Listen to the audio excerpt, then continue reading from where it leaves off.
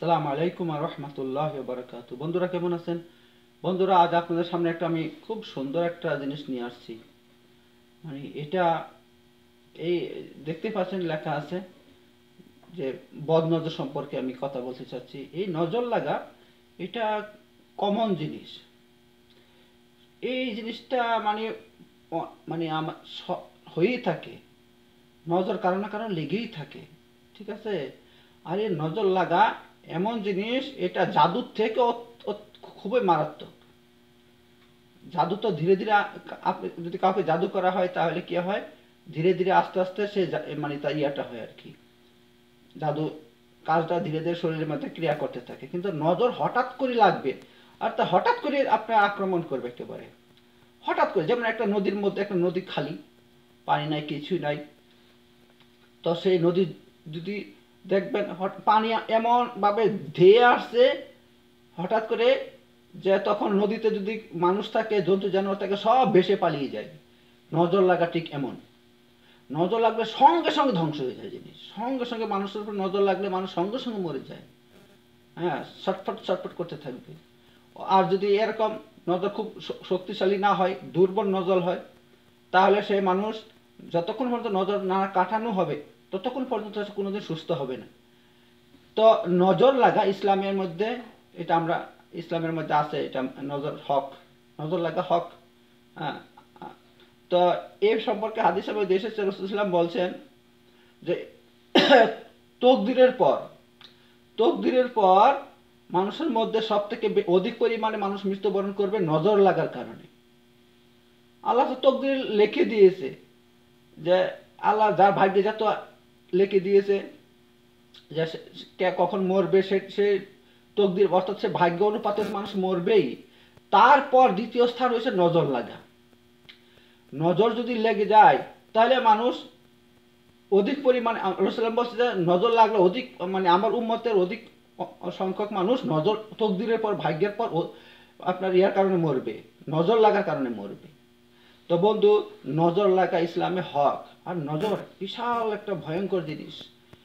নজর কার লাগে? নজর লাগে খারাপ মানুষের, যারা হিংসুক, প্রচন্ড হিংসুক, কারো কিছু ভালো দেখতে পারে না, ভালো দেখতে পারে না মানুষ। হ্যাঁ, তোমার চাকরি হয়ে গেছে, আচ্ছা, চাকরি হয়ে গেছে মনে হিংসা, আর সে আপনাকে খারাপ দৃষ্টিতে দেখছে। তার নজর লেগে গেলে, এই নজর লেগে যাবে, তখন কি হবে, আপনার কিন্তু একটা সঙ্গে সঙ্গে ক্ষতি হবে। আর কত রকমের ক্ষতি কি হচ্ছে। হ্যাঁ, তুমি ভালো গাড়ি কিনেছো, হ্যাঁ, হিংসা, তখন দেখা যাবে আপনার গাড়ির মধ্যে অ্যাক্সিডেন্ট হয়ে যাচ্ছে। তুমি ভালো মোটরসাইকেল কিনেছো, হ্যাঁ, দেখ কেমন মোটরসাইকেল কিনেছে, নতুন, দেখছে কি সুন্দর, চালিয়ে যাচ্ছে আবার সামনে দিয়ে, এরকম একটা মানে হিংসার দৃষ্টিতে আপনার দিকে তাকাইলে নজর লেগে যাবে, বাস। আর নজর লেগে গেলে সঙ্গে সঙ্গে জিনিস ক্ষতি হয়ে যায়, সঙ্গে সঙ্গে অ্যাক্সিডেন্ট হয়ে যাবে, কিছু না কিছু ক্ষতি হয়ে যাবে সঙ্গে সঙ্গে। তো এই সম্পর্কে আমি আপনাদেরকে বিস্তারিত আলোচনা করব বন্ধু। এই নজর লাগা সম্পর্কে আমি বিস্তারিত আলোচনা করব, এবং তার লক্ষণ, আপনার আপনার যে নজর লেগেছে তা কি করে বুঝবেন আপনি, কি লক্ষণ। সেই লক্ষণগুলো এক থেকে নিয়ে মোটামুটি 30টা লক্ষণ আছে। 30টা লক্ষণ আছে, যেই কথা আজ পর্যন্ত এই লক্ষণগুলো কোনো ভিডিওতে কেউ বলেনি। আমি রিসার্চ করেছি, আমি দেখলাম হিন্দিতে, উর্দুতে নজর লাগার যত ভিডিও আছে, বাংলাতে যত নজর লাগার ভিডিও আছে, আমি সবগুলো দেখে নিয়েছি। সেখানে শুধু আপনার মুক্তির উপায় বলে দিয়েছে, নজর লেগেছে কি করে বাঁচবেন, কিন্তু লক্ষণ কোনো ভিডিওতে বলেনি। কি করে বুঝবেন নজর কি করে লেগেছে আপনার, এবং নজর লাগার কয়টা আলামত। আমি এই ভিডিওর মধ্যে এক এক করে 1 থেকে 30টা আলামত বলবো, ঠিক আছে? এই জন্য আপনারা দয়া করে ভিডিওগুলো দেখবেন। তবে এটা পার্ট 1, নজর লাগা আলামত, পার্ট 1, ঠিক আছে? পার্ট 2, পার্ট 3, যতক্ষণ পর্যন্ত আমার সমস্ত কথা শেষ না হবে ততক্ষণ আমি পার্ট এভাবে বাড়িয়ে যাব, ঠিক আছে? তো এই জন্য নজর লাগা সম্পর্কে সমস্ত ভিডিওগুলো আপনারা দেখবেন দয়া করে। আর নজর লাগা এটা একটা বিশাল ব্যাপার। রাসূলুল্লাহ সাল্লাল্লাহু আলাইহি ওয়াসাল্লাম একবার যাচ্ছেন এক রাস্তা দিয়ে, এক বাড়িতে একটা বাচ্চা মেয়ে দেখছেন, তার শরীর একেবারে দুর্বল, একেবারে, আর চেহারা মলিন হয়ে গেছে একেবারে, চেহারা ভালো নয়, তখন রসুলাম বলছে যে ওকে নজর লেগেছে, ওকে নজর লেগেছে, ওকে ঝাড়ফুঁক করো। তো নজর লাগা ভালো করতে হলে একমাত্র ঝাড়ফুঁক করতে হবে, ঝাড়ফুঁক ছাড়া ভালো হবে না। তাবিজ বাঁধবেন না, খবরদার তাবিজে নজর লাগা যাবে না, কখনো যাবে না। রসুলাম কি বলছেন, যে ব্যক্তি সকালে এই দোয়া পড়বে, বিসমিল্লাহিল ইয়াদুরু মা ইসমিহি শাইউন ফিল আরদি ওয়ালা ফিস সামাই ওয়া হুয়া সামিউল আলিম, তিনবার যে ব্যক্তি এই দোয়াটা পড়বে সারাদিন, তাকে কেউ কোনো ক্ষতি করতে পারবে না।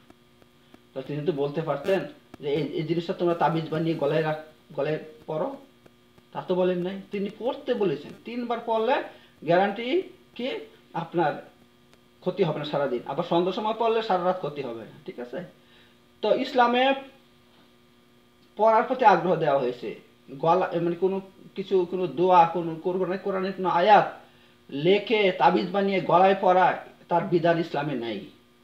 আপনি যারা এই সমস্ত তথ্য দেন, এই সমস্ত কথা বলেন যে এই আয়াতটা অথবা এই নকশাটা সূরা অমুক সূরার নকশা, অনেক রকমের সূরার নকশা তৈরি করতে দেখেছি বাংলাদেশের মধ্যে। অনেক কোরআন আছে, কোরআনের প্রথম পাতাতে আপনার অনেক সূরার নকশা দেখতে পাওয়া যায়, এবং এ বলা এই নকশাগুলো তাবিজ করে গলায় পড়ো, একদম জায়েজ নয় ভাই, একদম জায়েজ নয়। হ্যাঁ, কেননা এই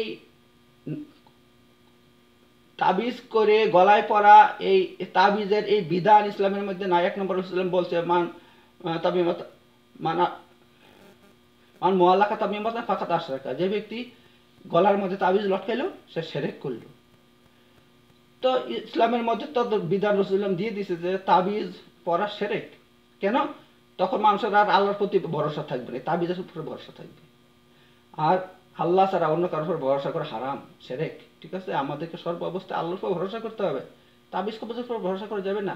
আর তাবিজ কবজ এই সিস্টেম, এই পদ্ধতি সাহাবাদের যুগে ছিল না, আল্লাহ রাসূলের যুগে ছিল না, এবং আল্লাহ রাসূল হুকুমও দেয়নি এটা ব্যবহার করার জন্য, সাহাবারা ব্যবহার করেনি, তাবিঈনরা ব্যবহার করেনি। এই বিংশ শতাব্দীতে হয়েছিল তার উৎপত্তি। এই মুসলমানেরা, কিছু মুসলমান জাহেল মোল্লা মৌলবি, ও দেখছে হিন্দুরা তাবিজ দেয়, হিন্দুরা তাদের ভগবানের নাম দিয়ে সে দিয়ে লিখে তাবিজ করে দিচ্ছে। তা তারা যদি সব করতে পারে, তাহলে আমাদের ইসলাম শ্রেষ্ঠ ধর্ম, আমরা কেন কোরআনের আয়াত দিয়ে আমরা কেন তাবিজ লিখতে পারবো না? একটা ওদের দেখা দেখি এই রোগ মুসলমানদের মধ্যে চলে আসছে, ঠিক আছে। তা এগুলো জাহেলদের কাজ, এগুলো কোনো আলেমদের কাজ নয়। আলেমরা কোনো দিন বলবে না যে তাবিজ লেখো, তাবিজ লিখে গলায় পড়ো, কখনো না। অমায় তাওয়াক্কাল আল্লাহ ফাহুয়া হাসবুহু, যে ব্যক্তি আল্লাহর উপর ভরসা করবে আল্লাহ যথেষ্ট। বিপদ আপদ বালা মুসিবত বদনজর সব কিছু দূর করার মালিক আল্লাহ, এই জন্য আল্লাহর কাছে আশ্রয় চাইতে হবে। আশ্রয় কিভাবে চাইবেন? এই যে দোয়া দরুদ আছে, সেই দোয়া দরুদ পড়লে আল্লাহ তার বিনিময়ে আপনার আপদ বিপদ সব, বদনজর সব দূর করে দেবে, এটাই বিধান, ঠিক আছে। তাছাড়া অন্য কিছু বিধান নয়। এই যে আপনি তাবিজ কবজ পড়বেন, সেটা কখনো তা দিয়ে কোনো দিন বদনজর কাটবেন, আমি 100% গ্যারান্টি দিচ্ছি। কোনো বালা মুসিবত দূর হবে না, বরং বেশি করে বালা মুসিবত আসবে আপনার, ঠিক আছে। তো এই জন্য তাবিজ কবজ নয়, কিছু দোয়া দরুদ আছে, যে সমস্ত দোয়া দরুদ হাদিস থেকে প্রমাণিত, ওই সমস্ত পাঠ করুন। আউযু বিকালিমাতি তাম্মা মিন শাররি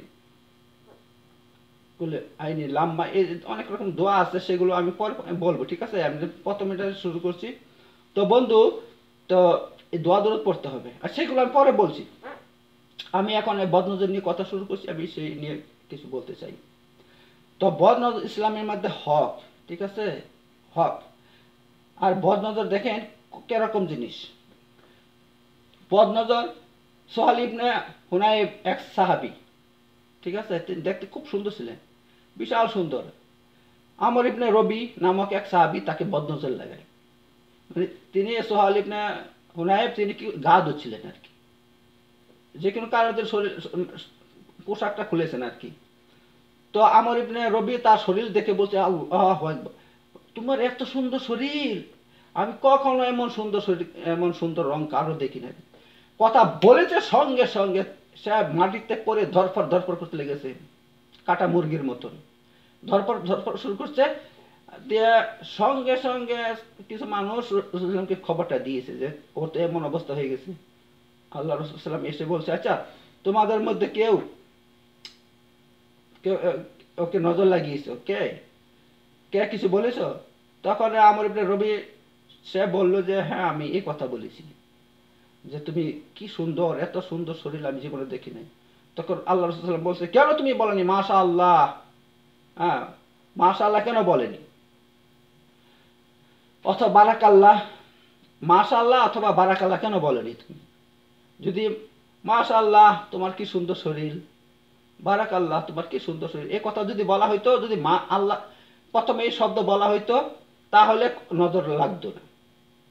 তো বন্ধুরা, এই জন্য আমরা কি করব, আমরা যদি কারো কোনো আমাদের সমাজের মধ্যে কারো কোনো জিনিস ভালো লাগে, তাহলে আমরা মাশাআল্লাহ বলবো, ঠিক আছে, মাশাআল্লাহ বলবো।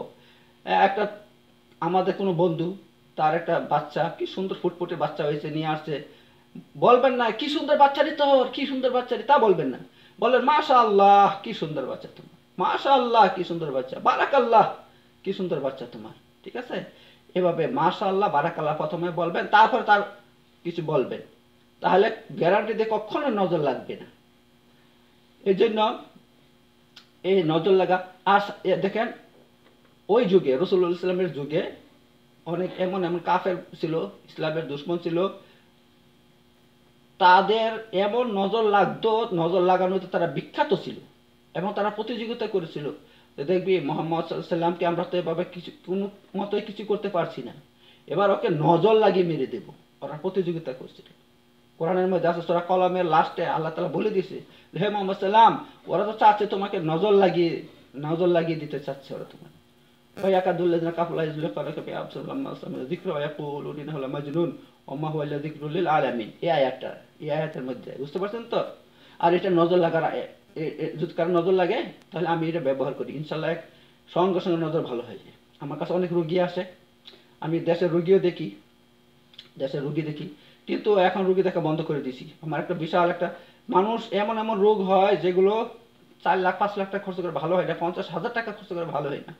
ওই রোগী আমার কাছে ইনশাল্লাহ 1 দিন 2 দিনে 3 দিনে ভালো হয়ে যাচ্ছে, সম্পূর্ণ ভালো হয়ে যাচ্ছে। বিনিময়ে আমি যে এই যে পরিশ্রম করছি, 3 দিন সময় লাগিয়েছি, তার জন্য আমাকে একটা পয়সা দেয় না। আবার আমি অনেক সন্তানহীনতার চিকিৎসা করি, অনেকের সন্তান হচ্ছে না, হ্যাঁ, অনেক দিন বিয়ে হয়েছে, সন্তান হচ্ছে না। তো আমি চিকিৎসা করার 1 মাস কি 1.5 মাস পরে সন্তান চলে আসে ইনশাল্লাহ তাদের। সে সন্তান ভূমিষ্ঠ হয়েছে, আমার এলাকায় যান খবর নেন, অনেক এরকম চিকিৎসা আমি করেছি, কিন্তু তারা আমাকে একটা পয়সা দেয় না। তাহলে আমি এই বর্তমান যুগে বলেন থেকে আমার সংসার আছে, অনেক কিছু আছে, তাই আমি এই কাজ করব, তোমরা তার বিনিময়ে আমাকে পয়সা দিবে না, তাহলে আমি কেন কাজ করব? ফ্রিতে কাজ করব? হ্যাঁ, নদী থেকে নদীর পানি নদীতে ঢালবো আমি? তা করতে পারবো না। এই জন্য আমি মোটামুটি এখন ঝাড়ফুঁকের কাজ ছেড়ে দিয়েছি, সম্পূর্ণ ছেড়ে দিয়েছি। মানুষ ভণ্ডামি করে, বিশাল পয়সা দেয় না, খাটি। তো বন্ধু, আমার ভিডিওটা অনেক বড় হয়ে যাচ্ছে, তো আমি প্রথম পার্টটা শেষ করে দিচ্ছি, এবার সামনের পার্টটা দেখুন, ঠিক আছে। আমি মোটামুটি নজর লাগার 30টা আলামত বলে দিব, 30টা আলামত। এই 30টা আলামত যদি পাওয়া যায়, 30 থেকে আরো বেশি, অনেক অসংখ্য আছে, মোটামুটি 50টা হয়ে যাবে নজর। এই 50টা লক্ষণ থেকে বুঝতে পারবেন যে আপনার নজর লেগেছে, ঠিক আছে। তো আমি সামনের ভিডিওতে সে কথাগুলো বলবো, ঠিক আছে। তাহলে আমি ভিডিওটা শেষ করে, অনেক বেশি 13 মিনিট হয়ে গেছে, বেশি বড় করলে হবে না। তাই পরবর্তী ভিডিওটা দেখার জন্য আপনাদের অনুরোধ রাখছি, দ্বিতীয় পার্ট 2। আর আমি আপনাদের কাছে একটা অনুরোধ রাখছি যে আপনারা দয়া করে আপনারা আমার ভিডিওকে, আমার ইউটিউব চ্যানেলকে সাবস্ক্রাইব করুন এবং লাইক বাটনে ক্লিক করুন। ওকে বন্ধু, দ্বিতীয় ভিডিওটা অবশ্যই দেখুন, পার্ট 2টা দেখুন, এটা পার্ট 1 শেষ হয়ে গেছে।